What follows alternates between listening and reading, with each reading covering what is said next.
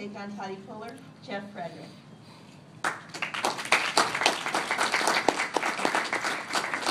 Thank you, Susan. Thank you, everybody, for the opportunity to be here tonight. Thank you for the attention and the time. I know it's late. I'll try to be very brief, although I'm a politician, so, or an ex-politician, whatever you want to call me. I grew up partly in Springfield. I was born in Fairfax Hospital. I went to Garfield Elementary School. For the last 13 years, I've been running a small IT consulting company. We're very small, always been, never been bigger than 10. Hasn't made me a millionaire, but it's given me the flexibility to do things that I think are more important, like serve people that God's blessed me to be able to represent. And I was blessed to grow up in a great Virginia. I have 3 young children. I think there's some of my brochures around. You can see a picture of them. I want them to grow up in as good a Virginia as I had the opportunity to grow up in. And that's exactly why I'm running. There's a lot to be done in Richmond to protect our freedom, to build a better future for ourselves, for our families, to promote job creation and economic growth, to improve people's quality of life by addressing things like transportation, among other things. Many of the good things, as I think many of you are aware, that come out of the House of Delegates, where I previously served, to give you more freedom, to keep taxes low, to stimulate job creation, and to improve our transportation situation, hit a brick wall in the state Senate. This redrawn 36th senatorial district, I don't know how many of you are familiar with it, but it's a tough, democratic, gerrymandered, solid Toddy Puller district, and that's exactly who they drew it for. She's been in Richmond for 20 years, and she believes, notwithstanding the mail she's been sending out lately, I'm sure some of you have been getting that mail where she sounds like a tax cutter and a balanced budgeter and all that other good stuff. Notwithstanding that, she thinks everything in Virginia, everything that ails the Commonwealth can be solved by raising your taxes.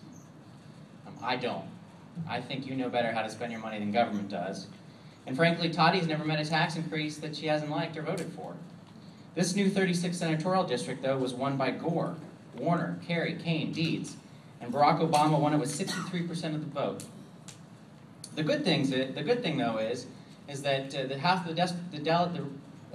district I represented in the House of Delegates was a 64% Obama district. And in my last re-elect in 2007, I don't know if you remember 2007, but that was a bloodbath year for Republicans. A terrible year for us. We lost a ton of seats in the General Assembly. But in that district, where just a year later, Barack Obama got 64%, I got 59%.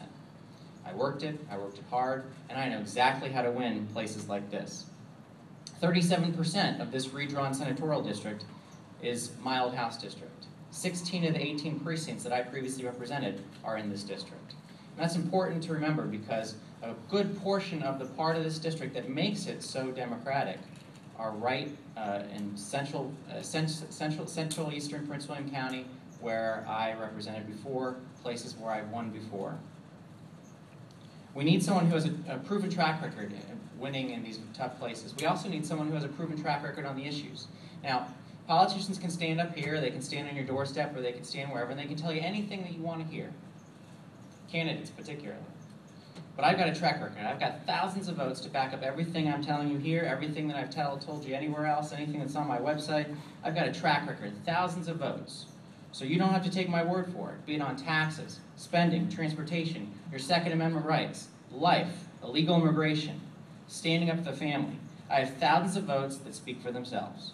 I've got scores and ratings from the groups you know and trust on these very issues. And when I ran for office, I made some promises. And when I got in office, I kept those promises. And I think that's an important distinction too. Yesterday at somebody's door, somebody said, I'm sick of all these politicians. They go and they run for office and they make all these promises and they get in there and they do the exact opposite. Well, I'm sick of those politicians too. That's why I'm running for the state Senate, because the Senate's full of them. Like, for example, 2004. 2004 was my freshman year. There were 12 freshmen in my House class. Of those 12 freshmen, Republican and Democrat, all of them voted for Mark Warner's largest in Virginia tax hike. I'm the only one who voted no. And there was a lot of pressure.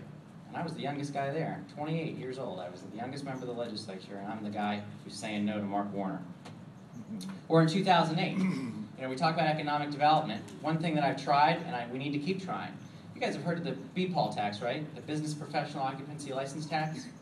Well, that is a very regressive tax. If you're a business and you make $1 million and you spend $1 million, usually, if you're an accountant, you'll know your taxable income is zero. Well, the BPAL tax, that's where the county comes along and says, actually, I know you didn't make any money, but we're still going to take some away from you anyway. But the most shocking thing is, and there's tons of this in Virginia, in the Commonwealth, tons of this. The most shocking thing about this is that the BPAL tax was established to do what? Pay for the War of 1812. But it's still there. We regulate mattresses in Virginia. Yes, we do. There's a little office in Richmond where they regulate mattresses. Why? Not me. But you're spending taxpayer money to do it. I'm not enamored with titles. I don't need new digs. I don't need people making me feel important. But it is critical that we have people in Richmond who are bold and principled leaders, who won't forget their principles when someone taps them on the shoulder and says, we need you to take one for the team, instead of the people that you're paid and that you're honored and privileged to represent. When I'm down there, I never forgot who I worked for. That's why I wasn't the most popular guy down there in Richmond. But I never forgot that I worked for you. But we need people who will call a tax hike a tax hike. We need people who will hold people of any political stripe accountable. And finally, people who will go down there and do everything they can to change politics as usual. I hope that you'll join our campaign. We have a website, votejeff.com. We have signs, we have bumper stickers. We'd love your help. Any help that you can provide, we'd be grateful for it.